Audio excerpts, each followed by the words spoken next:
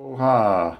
This is a Japanese fern tree, and first time I've ever dealt with any of the wood, and it is beautiful. I love the tree. It's one of my favorite trees here.